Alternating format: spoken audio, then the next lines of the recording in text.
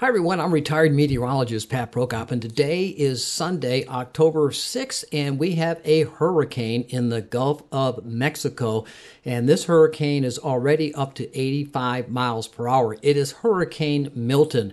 Last week we had Hurricane Helene passing across Georgia, South Carolina, North Carolina. Still, power outages continue across the path of that storm, but it's getting much better. The power is slowly being restored across many of those communities affected by Helene's path 10 days ago now. And so right now we're looking at Hurricane Milton. So let's first of all take a look at the radar summary from across the southeast. It shows quite a bit of rain falling across Florida already. This is not from the hurricane. This is from a trough of a system of warm front, cold front, trough of low pressure in the eastern Gulf of Mexico, and that's funneling in moisture across a large portion of the peninsula of Florida and southeastern Georgia, south of the Savannah area, Brunswick, St. Simons, Jekyll Island. Waycross has been getting rain off and on all day today. But there's the hurricane over there in the northern portion of the Bay of Campeche into the southern Gulf of Mexico. Let's take a look at the tropical conditions across the tropical Atlantic Ocean. Of course, you got over here Kirk, and then you have Leslie over here. These two storms are not going to be affecting our area whatsoever. But over here in the Gulf of Mexico, that is where Milton is. And here's the path and track from the National Hurricane Center. This is the 5 o'clock Sunday afternoon track and forecast. So let's take a look at that, a little bit closer view of this situation. And there you can see the storm over here in the Gulf of Mexico, where the water temperatures out in this area are very, very high. I'm going to show you that in just a minute. But the forecast is for the storm to move toward the east and then curve to the northeast and then intensify into a Category 4 storm. Now, by Monday at 2 o'clock, expect to see the winds up to 125 miles per hour. Tuesday morning at 2 o'clock in the morning, it should be up to about 140 miles per hour. And then a Category 4 storm again on Tuesday afternoon at 145 miles an hour. Wednesday, 2 o'clock in the morning, approaching the coast of Florida, just well off the coast of Florida, with still a Category 4 hurricane of 140 miles an hour. And then Wednesday at 2 o'clock in the afternoon, approaching the coast of Florida, the middle west coast of Florida, with winds there of 120 miles per hour. Yeah, it seems like it's weakening, and it is, but still, that's a very powerful hurricane, a Category 3. Category 3 and above is devastating. It produces a considerable amount of damage. Now, the other issue is this. As the storm winds seem to weaken, the storm size will increase. The question is, will it affect southern Georgia and southern South Carolina? We know it's going to affect the entire peninsula of Florida with devastating conditions. And then as it moves off the coast of Florida, passing around the Cape Canaveral area out in the Atlantic Ocean, it'll weaken to a Category 1 hurricane and then down to a tropical storm. But let's take a look at some of the sea surface temperatures right now. And so I can look at that over here, bring it on up. I want to bring up the satellite imagery first of all.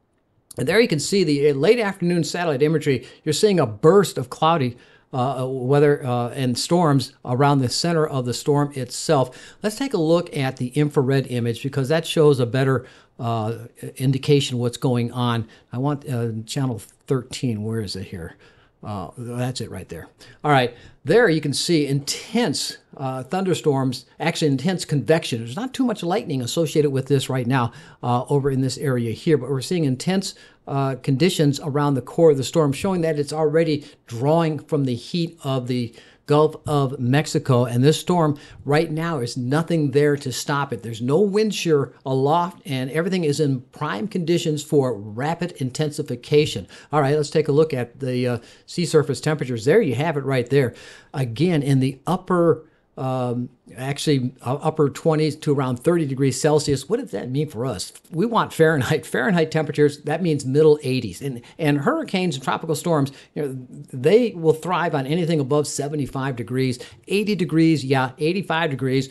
a lot of energy to work with, and there's a lot of energy out here. What about the forecast tracks? Well, a lot of the models are converging across just where the National Hurricane Center has that track moving, and it's moving toward the west coast of Florida, in and around the Tampa area, Sarasota, to the north of Fort Myers, and then crossing right over Disney World and Orlando, moving almost on I-4, and then moving off the coast around the Cape Canaveral area, Titusville, and then out into the Atlantic Ocean. Stay south of Georgia and South Carolina, but the wind field will be increasing as it moves off toward the east. As the storm speeds weaken, the storm size increases. And the winds, though, looks like right now will be less than tropical storm force along the coastal counties of Georgia and certainly across the counties of South Carolina, less than 39 miles an hour. So I'm not overly concerned right now for Georgia and South Carolina, but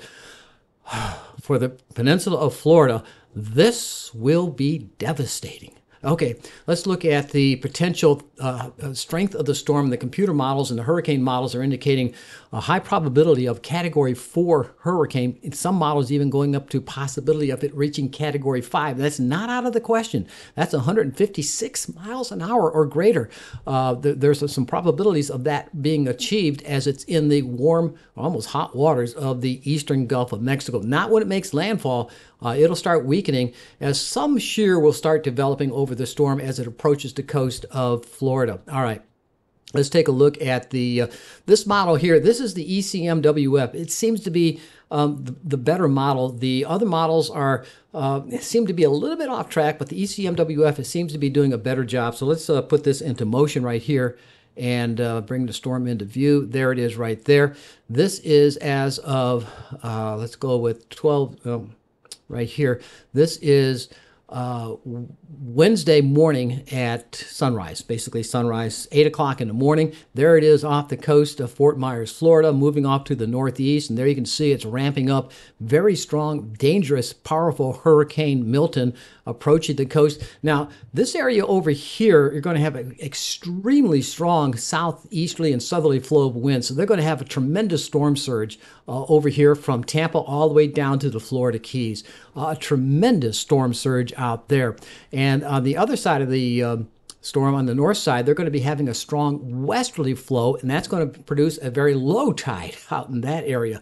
So that has to be contended with. And then looking at the conditions, the forecast, the computer models is expecting it to bring it on land sometime around 10 o'clock, 11 o'clock on Wednesday evening in and around the Tampa, St. Petersburg, Clearwater area, and then moves it right across Orlando, and then across over to Titusville and Cape Canaveral, just to the south of St. Augustine, and off to the north in the Jacksonville area. That is where they're going to be seeing very strong northwesterly winds, and that's going to produce a high tide, very high tide, and a strong storm surge across the upper portion of the coast of Florida. What about the Georgia and South Carolina coast? Well, it's going to push the tide up a little bit, about maybe 2 feet, possibly 3. But the high tide for this cycle coming through is only going to be about 7.2 feet. So once again, the moon is in our favor. We're at what's called a quadrature of the moon, first quarter phase moon. So we're not seeing much of a tidal effect. Hence, we should not have any issues with a tidal surge coming in across the Georgia, South Carolina coast. All right, let's go back in time and look at, well, let's just keep it right here and go to total precipitation. That's the other issue, flooding rains coming in. So total precipitation forecast coming in over here. Let's bring it into the time frame here. There we can see. Let's bring it down. There. Very heavy rains, very expected because the water temperature is so warm. You know, the warmer the atmosphere and the warmer the water it draws from, the more rain you're going to get, and that's just the case what's going on right now. And we're looking here at 8 to 10 inches of rain across central portions of Florida. Over here, maybe in extreme South Georgia, up to maybe the Brunswick, St. Simons area, Jekyll Island, even though we're into Waycross, St. Mary's, we might see 2 to 3 inches of rain. In the Savannah area, probably less than a half inch of rain if it follows this track. And the same thing for the coast of South Carolina, maybe a third of an inch of rain. But right now for Florida, the entire peninsula basically is going to get deluged by extremely heavy rains associated with this tropical storm. All right, let's take a look at the weather page, my weather page. SavannahPat.name is my website. And this is showing I still have the power outages left over from Hurricane Helene. Most of the area is getting back into power, as I just showed you earlier in the video, so that's good. Still some power outages, but not nearly as widespread as it was. A lot of power lines, power poles came down. And there you can get the track from the National Hurricane Center. Just click on that. It'll take you directly to the National Hurricane Center. And the forecast for us, though, is calling for, well, we might see some sunshine tomorrow, and then going into Tuesday and Wednesday, that's when the clouds will roll in. Maybe some rain. The rain chances aren't that great for Georgia and South Carolina. And then after the storm moves off toward the east, it will bring in some cool, dry air down from the north. And you're going to love this. By the end of the week, Thursday, Friday, and Saturday, it's going to feel like, well, get your pumpkin spice ready because you're going to feel autumnish. It's going to feel like fall with temperatures highs in the middle 70s and lows in the middle 50s. Some of the inland counties will be in the lower 50s. It's going to be great Friday for high school football and Saturday for college football. So around here anyway. If you're the type of person who likes to pray, please pray for Florida because the residents of Florida, this storm is going to be devastating. So I'll have more weather videos coming up about this storm on Monday and Tuesday as the storm progresses across the region. Again, be concerned about the residents of Florida. Thanks for watching. Bye.